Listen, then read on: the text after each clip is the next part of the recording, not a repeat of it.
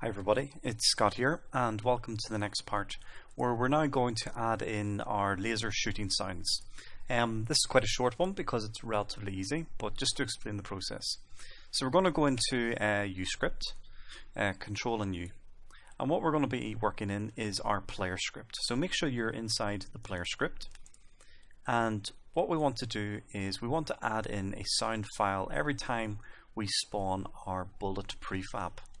So what we're going to do is we're just going to move our delay across a bit. It's about there. We might move some of this across just to give ourselves some room. It doesn't really matter, but you do want to be nice and tidy.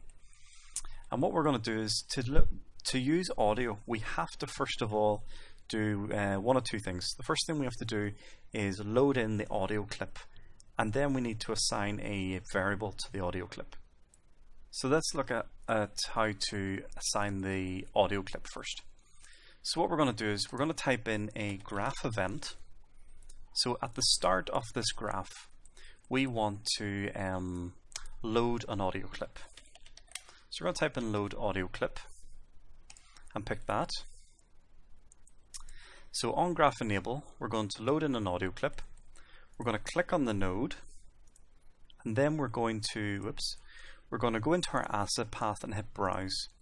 And this is going to find all the audio clips inside our resources folder. And what we want to do is we want to choose this one called laser and hit select. So now what that's done is it's loaded the audio clip into this graph so we can use it inside of uScript. But what we need to do is we then need to go and bring the asset and load it into a audio clip variable. So we're going to right click and we're going to add a variable called audio clip. And with that, we're then going to hook it up. Just going to move this across a wee bit. And what we want to do now is then play our sound. So in the search, we're going to type in, it's very easy, play sound. And we're going to hit play sound. And what we want to do is, I'm just going to look at this. As soon as we finish spawning, I'm just going to delete this wire. As soon as we finish spawning, we're going to play a sound. It's going to move that into there. As soon as the sound is finished, then we're going to throw in our delay, like so. So we're just reorganizing that a wee bit. Now, the audio clip is going to be this variable, this loaded in audio clip that's been stored in this variable. So we're just going to go from audio clip into that variable. So that's the sound now linked up. The last thing we need to do is now link up where the sound is actually going to come from. So really it can come from one of two places. The sound can be played where your camera is, so you'll always hear it, or you can play the sound on the bullet, and then the bullet will then whiz off and you'll hear it kind of go off into the distance. Either or is fine. We're just going to start with something simple, and we're just going to choose, we're just going to want it to play where the player is. So all we're going to do is we're going to right click, add a variable, owner game object, and we're going to plug that into the target. So now every time the bullet prefab is spawned, it's going to play a sound.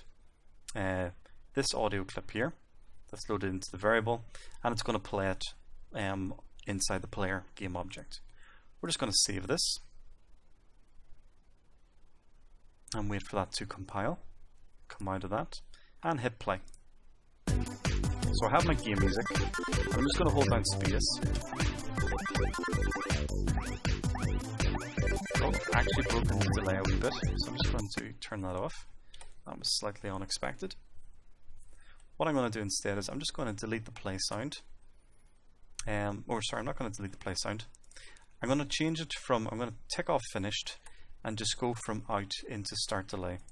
What was happening there, folks, was that as soon as the sound was finished, then the delay would play. So we actually had a bit of a delay in there on top of that delay. So rather than going from finished, we're just going from out. And that should fix our issues. Just going to hit save and wait for that to compile. So it's finished spawning, it's going to play a sound, and immediately after, it's going to go into our delay. So we shouldn't have any delays. And there we go.